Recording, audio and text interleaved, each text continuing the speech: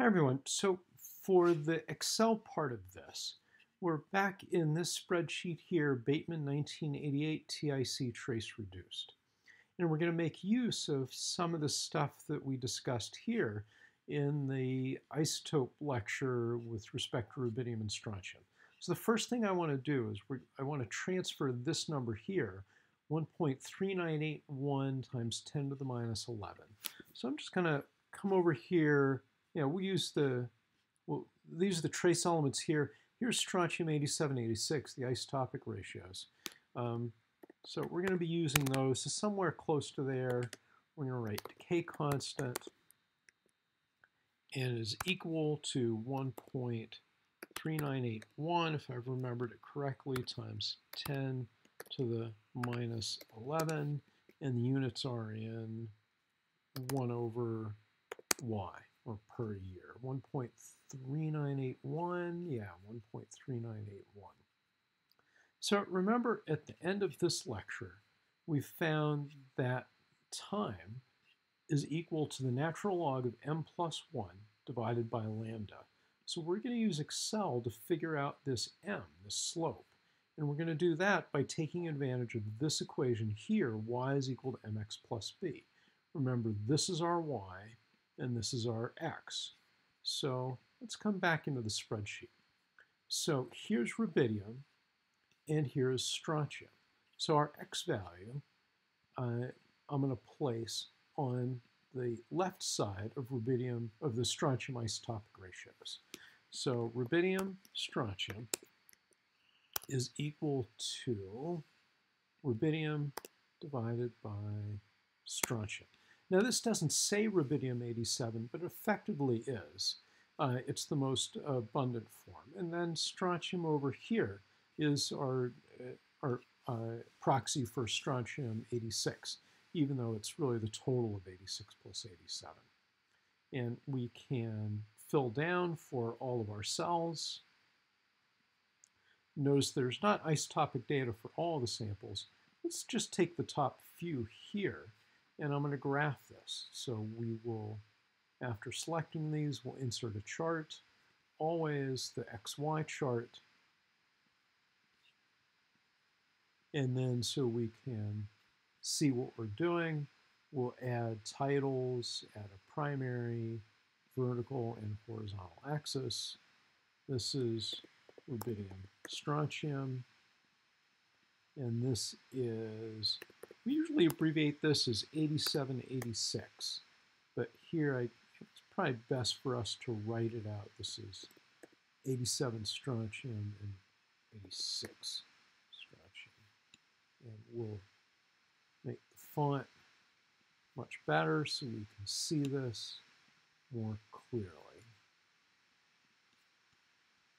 So we're plotting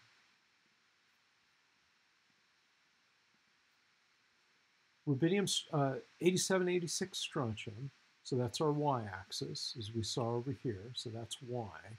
This is our x-axis, rubidium over strontium, without the isotopic labels. So now the question is, I'm going to get rid of the chart title. We don't need that. We get a little bit more space on our chart. How do we get the slope? Well, if we select on the data, select the chart, and then click on the data, we can go to Chart Design, Add Chart Element, Trend Line. Now, we're going to add a line, so we'll just choose linear. But we also want to come back here and choose more trend line options. So notice that the line was inserted. We want to display the equation on the chart. And there it is. And I'm going to take that equation, go back to the home page, and enlarge the text so we can see a little bit better. So this is our y is equal to mx plus b. So this is our m. And so it's giving us the equation of a line in a traditional form. So m, the slope, is equal to 0.0036. So the age, t, will be equal to the natural log, which we write as ln, of the slope plus 1 And then that entire quantity is divided by the decay constant here. And so that is the age, and the unit is years. Now, it's a little bit more convenient to show ages in millions of years. So we can write age in MA for millions of years, and that will be equal to this number divided by 10 to the 6, or a million. And so the age that we get is 257 million years, or 257.03. Now, I'll tell you ahead of time, if you don't already know, the rocks in this part of the Sierra Nevada, the Tuolumne Intrusive complex, are much younger. They're close to about 80 to 90 billion years old. They're no older than 95. So look at all this scatter here. What you're going to do for an exercise is I want you to look at the individual units here.